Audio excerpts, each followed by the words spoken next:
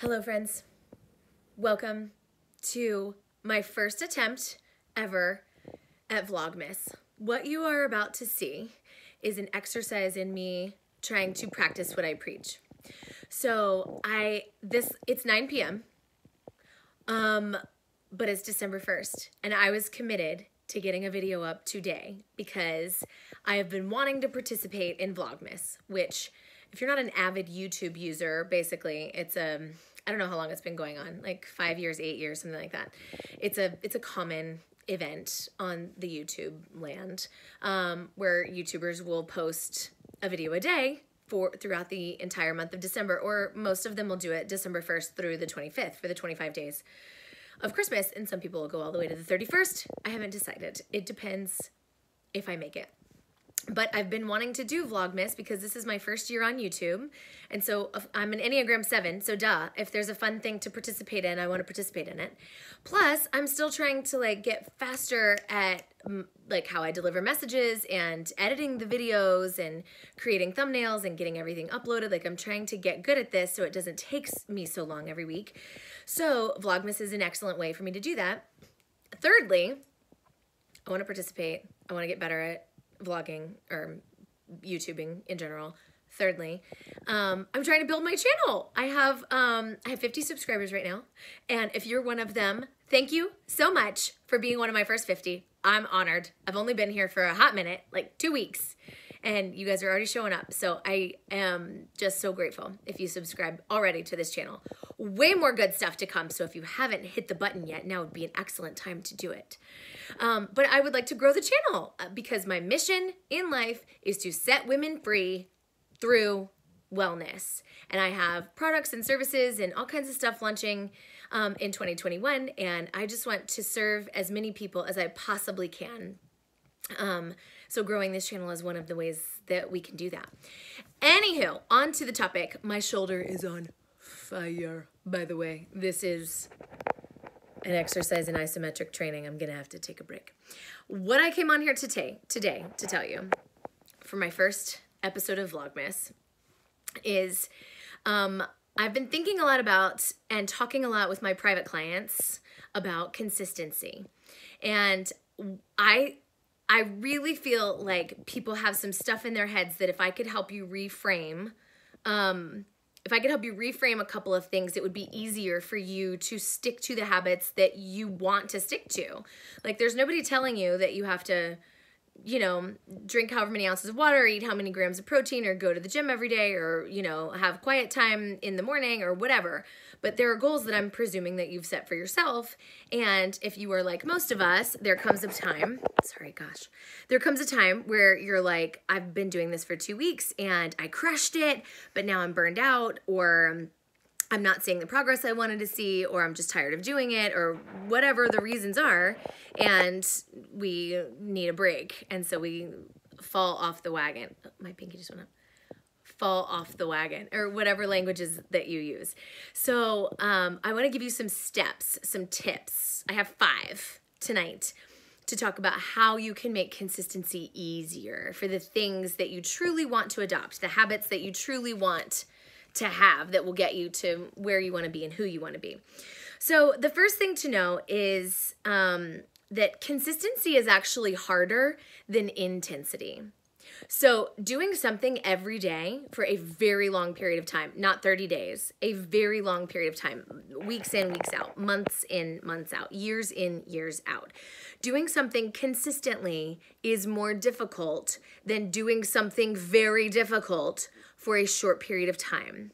Military boot camps, I would venture to say there's a lot of people that might be able to make it through that if it was a one and done 6-week experience and that was all there was to it.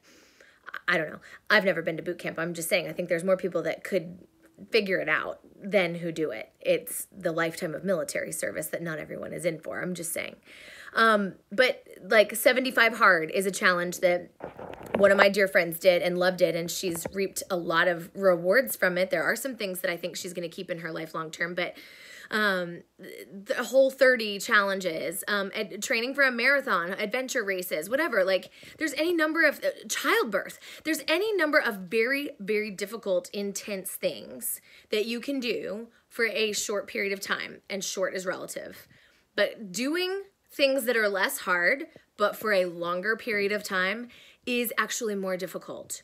That is why so few people reap the incredible benefits that come from doing things consistently, and why it's so amazing when you meet somebody that is a millionaire or, you know, has lived to be 100 years old or something like that, or people that have been married for 60, 70 years, or when you meet people that have been doing something successfully for many, many, many, many years, and they talk about how they do these things, and they've been doing them for decades, that's why it's pretty amazing, because it's really difficult to do. So that's the first thing I want you to know, is that consistency is actually more difficult than intensity for a short period of time. So respect it, but go after it. It's worth it.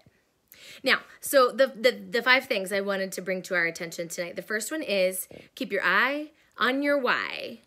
Sounds cheesy, but whatever habit it is that you're trying to set, why? I know most of you are probably thinking, because I want to lose weight. Okay, but why? Why do you want to lose weight? Do you want your children to grow up in a household with a healthy parent that models for them what self-esteem looks like, what energy looks like, what healthy foods look like, what joy looks like, what physical capacity for having fun and traveling? Like, do you want to create a legacy for your children? That is a why that far supersedes wanting to look a certain way in your genes. Though it's not wrong to want to look a certain way in your genes. We all do. But there's something deeper. There's something deeper. You want the respect of your husband, or you want to save your child from something that you experienced. There's something down there. There's a why that's deeper than I want to look some kind of way. Find it. And then what I want you to do is assign a catchphrase to it. So one of the things when I have 2 kids, and when I was pregnant with each of them in the early weeks, like before you tell people that you're pregnant, I don't drink like a lot, but I drink enough socially that in certain situations, people might have thought it was weird that I wasn't having a glass of wine or a glass of champagne or something, depending on where we were at. And in those early weeks of pregnancy, when we didn't want to tell anybody just yet, and I wasn't drinking, and I didn't want them to be, you know, like when you've been married like a couple years and you're in your late 20s or whatever, people just always assume that you're pregnant. And so what I had to come up with a catchphrase. I said the same thing every time, so I never looked caught off guard, like my face never gave it away or whatever. So I was just ready ahead of time before anybody said, oh, why aren't you drinking? I just automatically said, I don't even remember what my catchphrase was, but I said the same thing every single time, and I didn't even have to think about it. So that's what I want you to do for your why. Dig deep, find your why, and then find the why for that, and then find the why for that, and then find the why for that. Dig deep. What is your actual why for why you want to start whatever habit this is, or stick to it? And then assign it a catchphrase so you can remind yourself, something that's just like a timestamp in your mind. So you can say like, legacy for my kids, or I don't protect them from what I had to go through. Or if you're trying to get pregnant, you're trying to get healthy, trying to get your body healthier so you can conceive naturally, just natural baby or whatever. Like assign it a 1 to 3 word catchphrase that you can just repeat to yourself over and over when it gets difficult to stick to your habits. So that's my first tip. My second one is choose your battles. And actually, it's not choose your battles. That's the phrase. What I'm suggesting to you tonight is choose your battle. Pick one. Humans have a finite capacity for willpower and discipline. And so do not think that you are weak or stupid or fat or lazy or like any of those horrible things that we say to ourselves that we would never say to our best friend or our child or our mom. Like, I don't know why we talk to ourselves in such a way, but don't let yourself like take that easy road of beating yourself up when you don't stick to something or you don't behave in some kind of way that you want to. But instead, remember that you only have a finite capacity for discipline and for willing yourself to do things. So choose your one battle. Don't try to quit smoking and go on a Whole30 or, you know, quit sugar or whatever, like all at the same time. You have to pick one. The other dominoes will fall. When you get that one habit, and I would say cigarette is a bigger fish to fry than sugar, but when you get that one habit under control, once you're getting up consistently 10 minutes earlier than you used to, and it starts to become second nature, and you're doing whatever it is in those 10 minutes, reading your Bible, or you're starting your day with 10 push-ups or whatever. Like once you get that one habit down, the other ones are gonna feel easier. You're gonna crave more water. You're gonna be more likely to go for your workout. You're gonna actually like not rebel against vegetables or whatever. Like getting the one thing is way more important than trying to do too many things at once and actually not doing it consistent, like doing it for long enough to actually make it stick. Pick the battle, choose your battle, figure out what is the most important thing that if I got this every day for a month or through the end of this year, since if you're watching this in real time, today is December 1st, 2020, what is the thing that I could do for the next 31 days? That everything else would become easier if I could do this thing consistently. It may be drinking water, it may be going to bed earlier, it may be not scrolling on your phone from the bed, whatever. What's the one thing that everything else would be easier if I got this for the next 31 days? All right, my tip number 3 is to schedule it. So one of the things that our pastors at my church say from the platform sometimes is show me your calendar and I'll show you your priorities. So if it is a priority of yours to spend time with the Lord, then block it out on your calendar. If it is a priority of yours to eat 3 square meals a day, then schedule it and put an alarm in your phone. You need to eat breakfast, lunch, and dinner. And these are the times that I've picked. You may not be like starving, or it may be, you know, like you can tweak it, you can whatever, but show me your calendar and I'll show you your priorities. Put your workout in. And don't let people schedule meetings over it. It's a doctor's appointment. Like if it was an actual doctor's appointment, you would decline the meeting and you would go to your doctor's appointment. Like you have control over your life and your schedule, to, maybe not 100%, but to more of an extent than I think we allow ourselves to believe sometimes.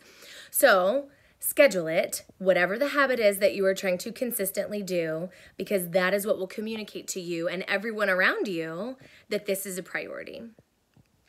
All right, number 4, I'm going to tell you to get rid of the phrase, I don't feel like it. That has to be struck from our vocabulary. I can't tell you how many things I don't feel like doing, and I do them anyway. For my children, for my husband, for our home, for my body. I don't ever feel like brushing my teeth. I find it so tedious. I do not get that like euphoric, proud, like, you know, feeling that I hear people talk about. Like, I hate brushing my teeth. I just find it inconvenient. But I do it because I don't want my teeth to fall out or my breath to be gross, you know? So ignore the voice that says I don't feel like it. It doesn't matter. You're a grown-up and you have goals. So what I want you to remember about this tip, what number am I on?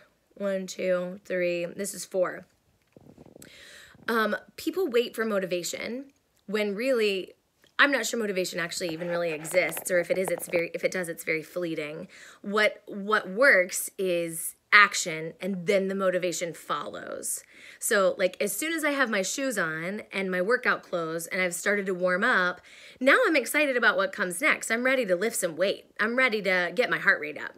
Like, but that's after I'm already at the gym, dressed, talking to people. Like, the motivation comes way after the moment where I had to make the decision.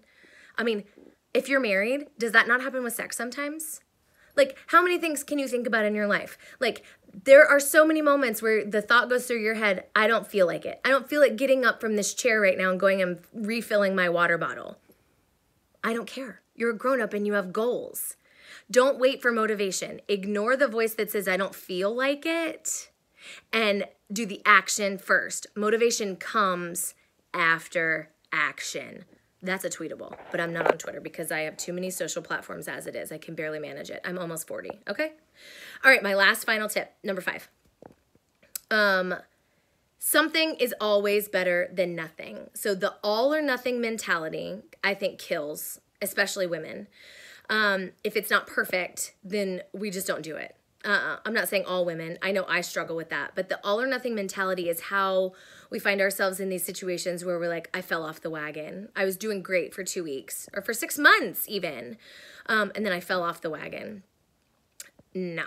Something is better than nothing. That's why you see me posting this janky video that I'm not going to edit in this terrible lighting with no camera stand. I'm just holding it in front of my barely made bed and my junky room, like at 9 o'clock at night, because I said I was gonna put a video up today to no one but myself, but I said it. And I'm working on the consistency of participating in VLOGMAS. So I have to get good at being imperfect. I have to become okay with something is better than nothing. And it is so hard. But if you didn't get your workout in today and you're watching this, I want you to drop and give me 10. Do 10 push-ups. And then once you're already in the action, the motivation might come over you to do 10 squats and maybe 10 sit-ups. And before you know it, you just did 30 reps of something. That took you, what, 3 minutes, 4 minutes? Could you do it again? Could you do a round, like take a break, take a 1 minute rest, and then do a round 2? Like, could you set a timer on your phone and do 5 minutes of a workout in your bedroom? Oh, you already showered? Okay, well then don't get sweaty. Do yoga. Go foam roll. Like, something is always better than nothing. The all or nothing mentality will kill you. So what is the something that you can do right now? Not on Monday, not tomorrow, not on January 1st. What is the something that you can do right now that will get you closer to your goals, closer to the person you want to be? It's not just about the thing. It's not just about achieving the thing. You are becoming the person you want to be in the process of achieving the thing. So, 5 steps to consistency. I hope this was helpful. Please let me know in the comments which area you think is most impactful, which of those 5 tips was the most like, yeah, I can totally do that. I can make a change there, and I think it's gonna make a big difference. So tell me which one of the 5. They were, keep your eye on your why and create a catchphrase to remind yourself quickly. Choose your bad tool, singular. Choose your one battle. Schedule it. Action comes before motivation. So basically just do it is tip number 4. Quit listening to your voice that says I don't feel like it because you're a grown-up. And then number 5, something is always better than nothing. Always. What's your something? So those are the 5. I hope you enjoyed this. My intention is to post a video every single day in the month of December. We will see how I do. Please subscribe, cheer me on Instagram, on Facebook, reply to my emails. Like, I will take all the extroverted rah-rahness that you can muster to help me be consistent. But I'm also gonna schedule it, and I'm also gonna post imperfectly because something is better than nothing. So I hope you enjoy, and I will see you tomorrow. Bye.